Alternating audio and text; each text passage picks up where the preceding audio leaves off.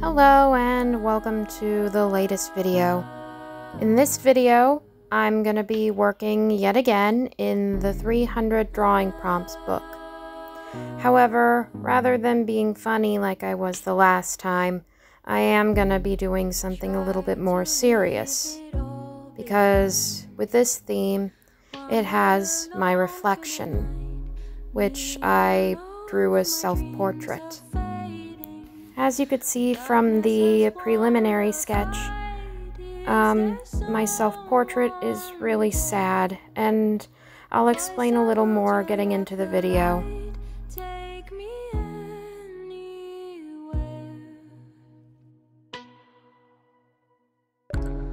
All my days has turned to sand, a place with no start and no end. In my mind I see clear water. As you may have probably heard from me earlier, back in late July, me and my boyfriend John had broke up, mostly due to the fact,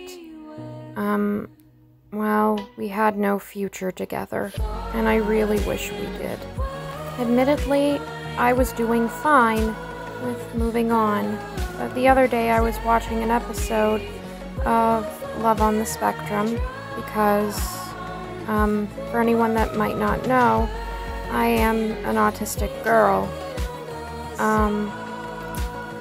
Well, a few of the people on Love on the Spectrum reminded me so much of my relationship with John.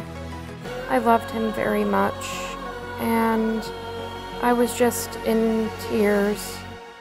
I tried the best I could to move on, and it's just so hard. I wanted for these videos to be kind of positive and happy, but it's just there are times where I have to use my art to express how I am really feeling. And I don't mean to be a Debbie Downer, I really don't. But on the other side, being full of false positivity and telling myself that everything is fine when in actuality it's not, is doing me more harm than good.